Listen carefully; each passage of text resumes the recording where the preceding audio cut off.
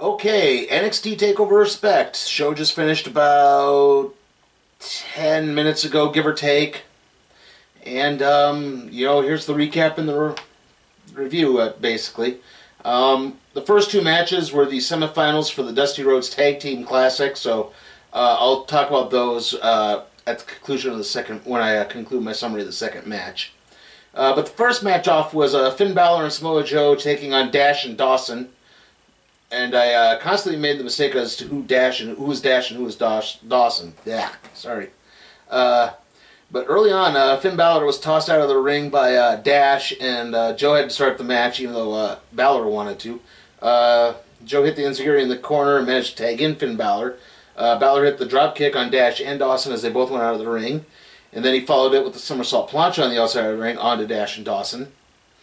Balor tried to go for an early coup de grace, but Dawson then chop blocked his knee, and through the rest of the match, Balor was selling a knee injury. Dash and Dawson began working on Balor's knee. Furthermore, Dawson tried to go for a figure four. Balor kicked him out through the ropes, and Dash managed to take out Joe before Balor could get the tag. But eventually, Balor would get the hot tag to Joe. Joe came in, started clearing house, hits the muscle buster on Dash, and then Balor hits the coup de grace, further injuring his knee. For the three. And it doesn't. And then they start wondering if Balor's going to be able to finish for the match or not. Anyway, then the second match for the Dusty Rhodes Tag Team Classic for the semifinals. Yeah, I said that. I'm running on everything here. Sorry. Jason Jordan and Chad Gable against Baron Corbin and Rhino. Jordan and Corbin start things off. Early on, Jordan managed to flip out of a Corbin hip toss attempt. It was pretty cool.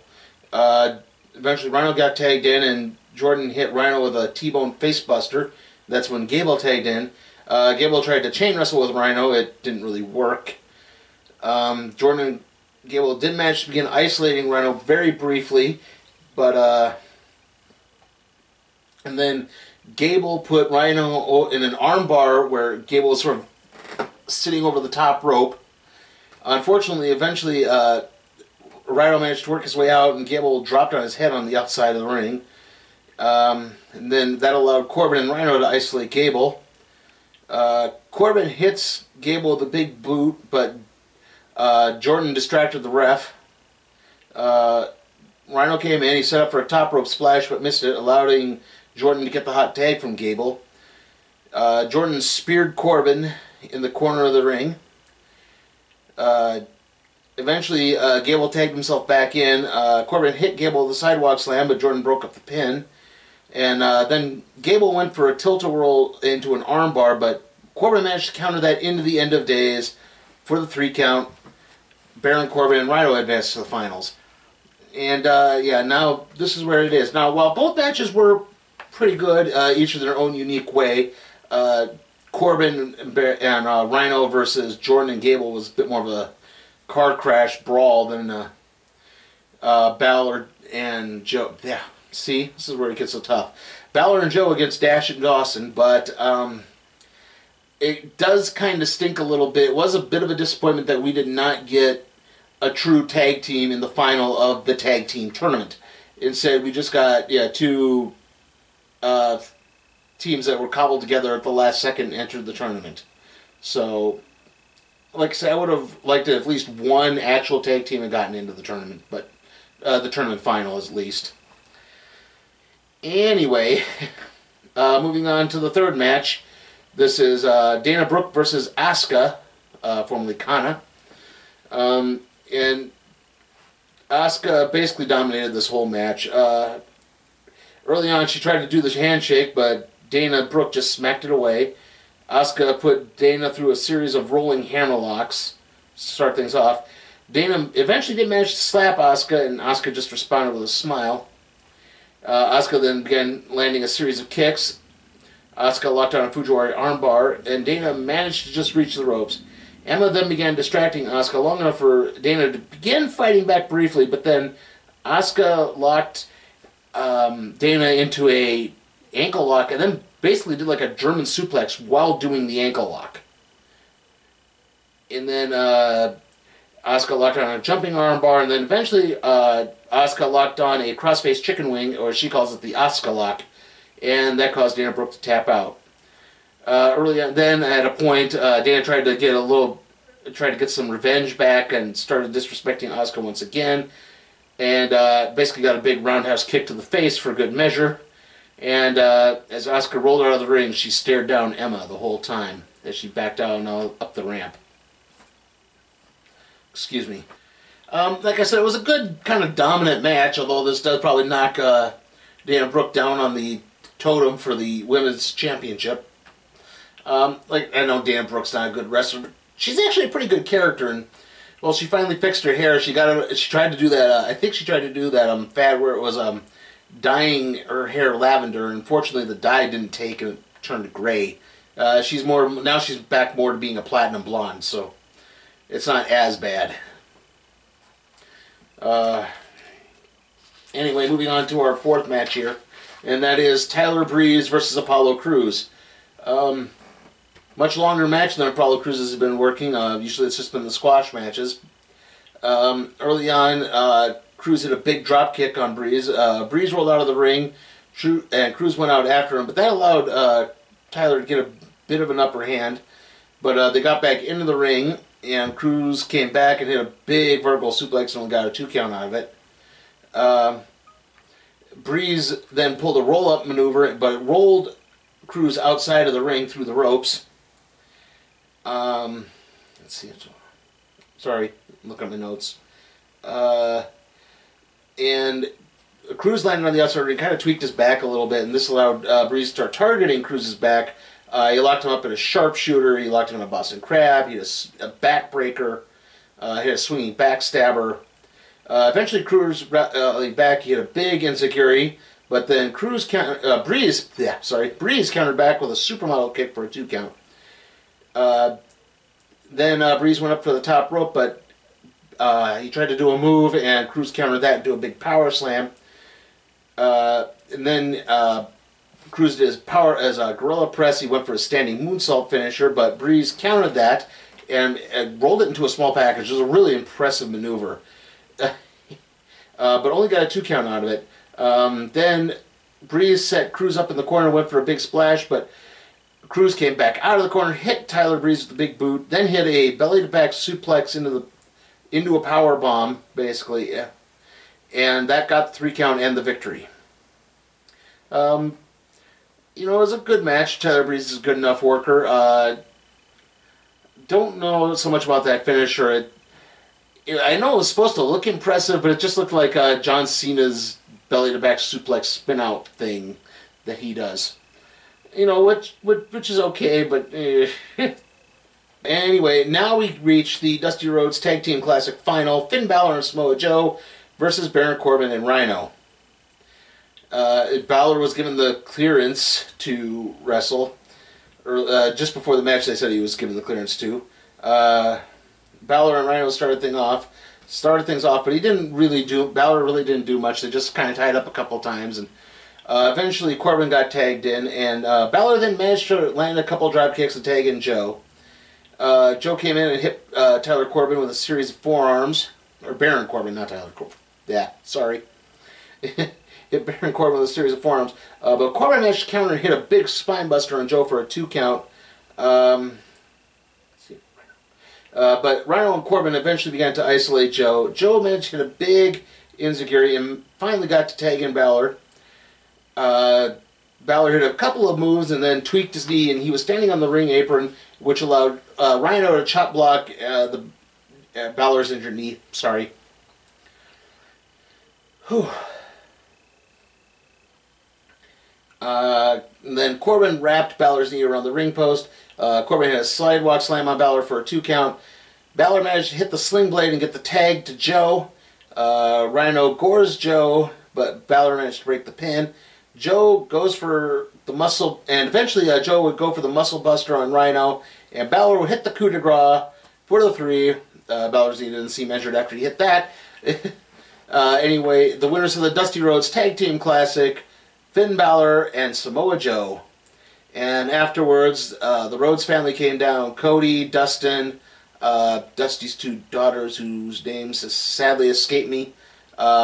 Cody's wife, Eden, and of course Dusty's wife, whose name also sadly escapes me at the moment. They came down, they presented the trophy. And it was Cody Rhodes, it was not Stardust. And they basically, thanked everyone for the support they've been giving. And Cody came out and said, tonight we were all members of the Rhodes family. So it was a nice little thing. Excuse me. And that leads us into our main event. The 30-minute Iron Man, Iron Woman, Iron Lady match for the NXT Women's Championship, Bayley versus Sasha Banks. Right at the start of the match, the whole crowd was just chanting things like, women's wrestling, women's wrestling, or you deserved it. Early on, it got to both competitors a little bit, because I think that started the match a little bit slower than they intended. Early on, Sasha tried a series of roll-ups. Bayley countered with a series of roll-ups. Sasha hit a big drop kick. Bayley hit a belly-to-back suplex. Sasha hit a tornado head scissors. Sasha hit a top rope monkey flip. I'm going to try to see if I can do a 30-minute match in less than 30 minutes here. Hopefully I will. That does mean I'm skipping a few moments out, but it's not too bad. See, where was I going? Top rope monkey flip. Sasha goes for a bang statement, but Bayley counter, tried to go for a belly to belly. Sasha counter out of that. Sasha tried using the ropes for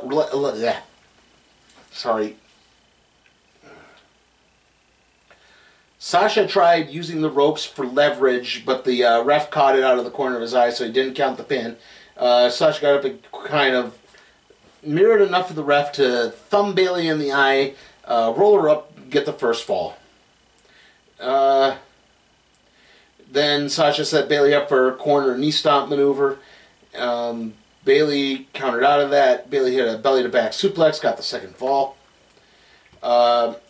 Then they got out to the outside of the ring. Sasha grabbed Bayley and swung her headfirst into the ring steps. Then Sasha took Bayley, took her all the way up to the top of the ramp and threw her into the big LED screen that was at the top of the ramp. And this resulted in a count out, so the second fall went to Sasha, or the second fall victory went to Sasha. It's now 2-1. Sasha got Bayley back into the ring, locked Bayley in a busted crab, but Bayley somehow made it to the ropes. Bayley hit a Hurricane Rana into a roll-up and got the fourth fall, evening it at 2 falls apiece. Bayley suplexed Sasha into a tree of woe and then hit a springboard elbow drop. Sasha tried to spear Bayley in the corner. Bayley dodged out of it. Bayley began smashing Sasha's hands into the ring steps, a la what Sasha did to Bayley during the NXT Takeover Brooklyn special. Bayley smashes Sasha's hands on the ring steps. I said that already. Then Bayley set up the ring steps, hit a running clothesline off of the ring steps onto Sasha. Sasha whipped Bayley back into the ring steps. Bayley came in and hit a Bayley to belly on the outside of the ring. Then Bayley hit a top rope Bayley to belly, but Sasha got to her feet, or got her feet on the ropes. That's what happened. They rolled so far that Sasha was able to get to the ropes. And then Bayley managed to set Sasha up. She was going for the top rope reverse Frankensteiner again, but Sasha managed to roll out of it. She hit Bayley with the Bayley to belly and then locked on the bank statement, but she couldn't quite get her hands completely locked. Bayley kept fighting and fighting. Bayley rolled out of it, tried to go for a maneuver, but Sasha rolled back into it and locked on the bank statement again, but she couldn't quite completely lock it on.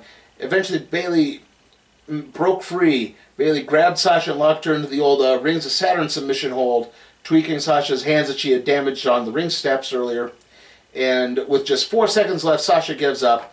Overall, Bayley wins the Iron Woman match 3 falls to 2. And after that, the entire NXT roster came out and gave them a big standing ovation. Triple H and Stephanie came out and presented both women with bouquets. Sasha was in tears as she walked up the ramp and got the flowers, and everyone was hugging her. And then Triple H came down to the ring to give Bayley the flowers. And the whole time the crowd was chanting "Women's wrestling, You deserved it. And this is awesome. And it was very awesome. Not quite as good as the NXT Takeover Brooklyn match, but it was still a very good match. The problem with Iron Man matches is you either do the Shawn Michaels, Bret Hart, no falls until the last possible second match, or you do the as many falls as you can.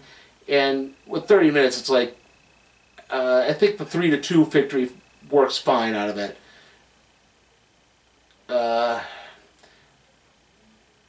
Like I said, it didn't quite have the greatest atmosphere to the Brooklyn match, really because I was in the Barclays Center. It was such a big arena, and the crowd going well for that seemed a bit more substantive. But this was still very good, still worth your while.